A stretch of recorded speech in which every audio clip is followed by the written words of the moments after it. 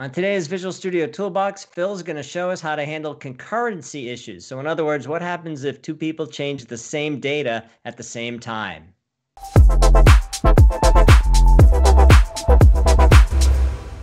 Hi, welcome to Visual Studio Toolbox. I'm your host, Robert Green, and joining me today is Phil Japikse. Hello, Phil. Hey, Robert.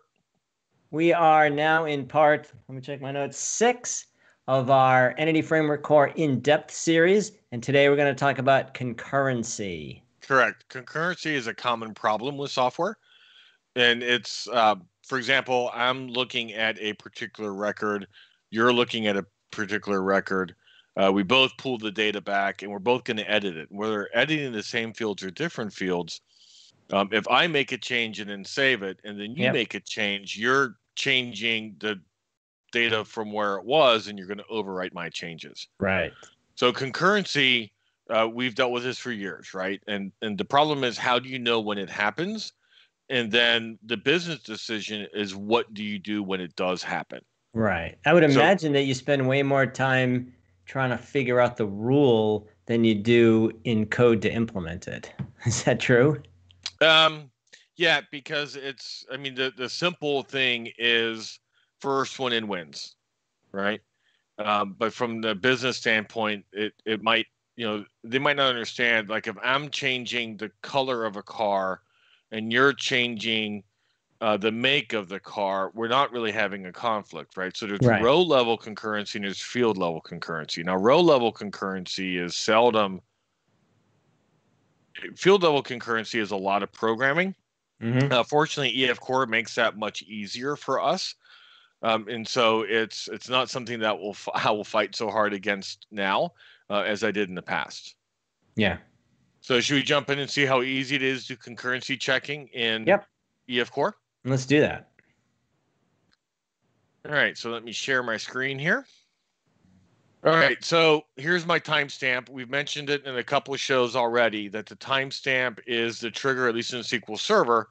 And what the timestamp column is just a numeric value that is managed by SQL Server. So as you add or update data, this field gets updated automatically. So here's our blog. And what EF Core does is recognizes this is a concurrency field. Now, I can set anything to be a concurrency field, but I use the timestamp property because it's managed by SQL Server. So we get row-level concurrency.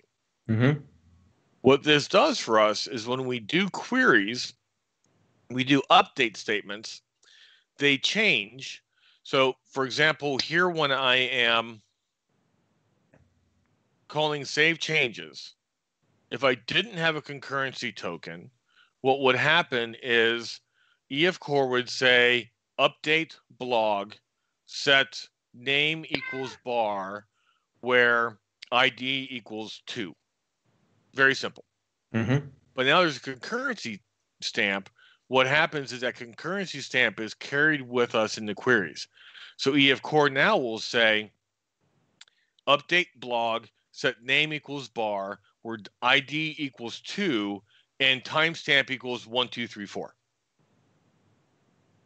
So if nobody else has changed it, the update goes through.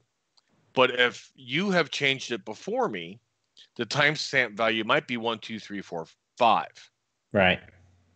So then EF Core says update the blog, set name to bar, where timestamp is 1, 2, 3, 4. And SQL Server says, I got nothing to do. It doesn't throw an exception, just comes back and says, hey, 0 records affected. Right. We talked a lot about the change tracker in our beginning series.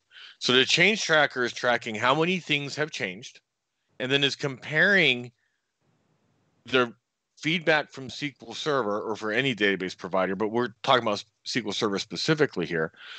We'll then compare the feedback from SQL Server, in our example, with the number of expected changes. And if those numbers are different in any way, shape, or form, EF Core will then throw a DB update concurrency exception.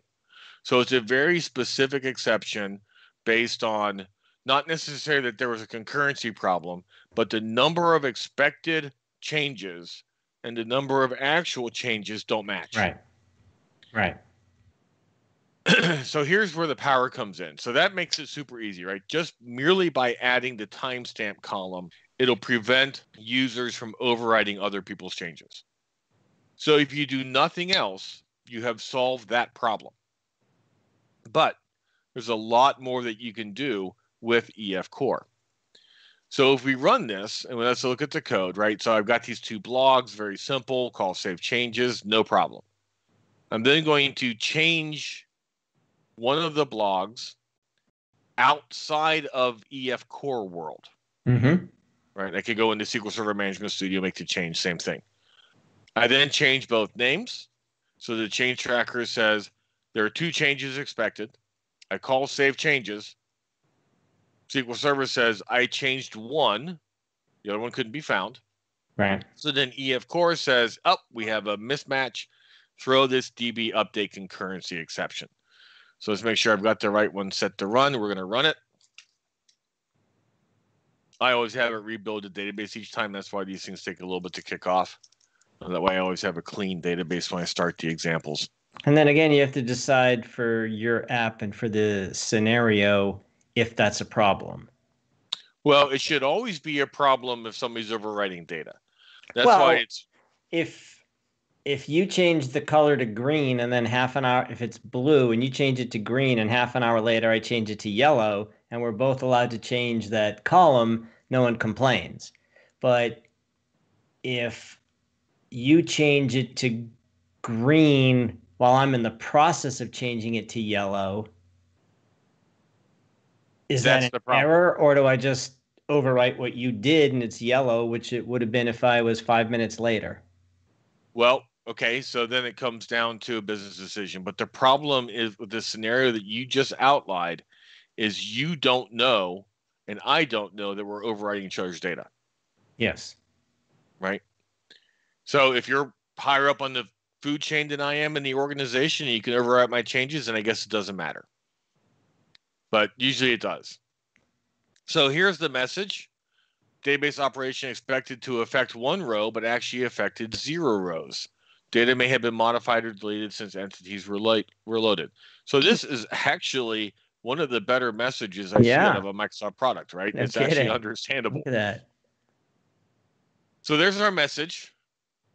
But the really cool part is that in the entries property of the exception are all the ones that failed to persist. Right. So I can get the entity entry out of the exception. And then here are the original values. The beauty of change tracking. If you're tracking changes, then you're keeping track of the original values and the current values. So you can easily write that code. So here's all the original values, right? I could go into here and pull them out. Mm-hmm. The current value. So that's the original values of when I pulled this from the database. The current value is what I was trying to change it to. I can start using some link to say, hey, which properties were modified? Mm-hmm. And then if I want to do another, so this all comes for free. If I do another database call, I can say, get me all of the current database values. So what I can now build is a screen that says, I've got options, very simple options. And then it's just writing code. The simple option is first one in wins. I put a message up saying, hey, somebody else has changed the data, reload it and try again. Right. I can build a screen that says, well, first of all, I get the database values. I check to see what I modified.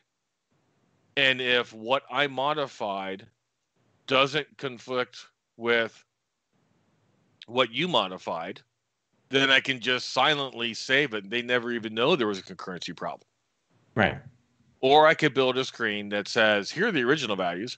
Here are the current values. Here are the current database values. Select which ones you want to persist. Exactly. Now, merge your changes, in other words. Yep.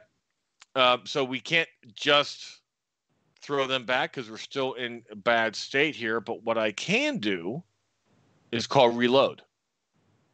And so if I have found out what I want to change here, when I call reload, and this was fairly recently added back into EF Core, this says, all right, discard all local changes, get me the values from the database.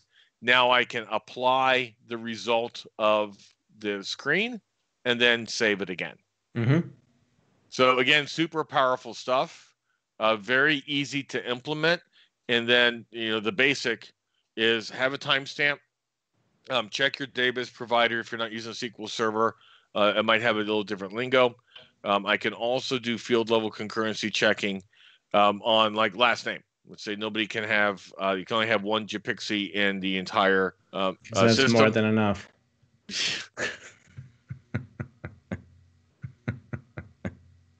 Alrighty then. And this concludes our series. So it tosses out the changes that you made, correct? Right. Correct? Right. So Okay. if you've got a screen built that says, I want to apply these, what reload does for the most part, what you have to call a reload at some point because you can keep trying to save this thing. The timestamp isn't right. Right. We still have the old timestamp. So reload is going to get the current timestamp. And then you apply your changes to the reloaded entity, and then you can call save. But yes, it's going to throw away your changes. So you would have had to, you still have them stored up here, right? Yep. There's the current values. Okay. Okay. So you may, if the users changed 12 fields and only one was at issue, then you might want to have the ability to reapply the changes without making them retype them, right? Right. So Cool. It doesn't handle all those scenarios for you. It gives you the power to handle all those scenarios on your business needs. So it's a super powerful construct that again, it's one of those, for me, it's a must do, right? Always turn it on. And then the business has to figure out what you want to do when it happens. Right. And it's your job to help them figure it out because there's going to be a lot of scenarios they're not necessarily thinking about. Correct. All right, cool. And you may get a customer like me that just says, tough, last one in wins. And it's your job as the developer to help the customer see if that's really what you want. Correct. Because I change the salary, you change the salary, you're in after me, you win, as opposed to having a conflict. Exactly. All right, cool. Yep. So short and sweet, but a really powerful feature that adds a lot of business value. Very good. All right. Hope you guys enjoyed that, and we will see you next time on Visual Studio Toolbox. Thanks for watching.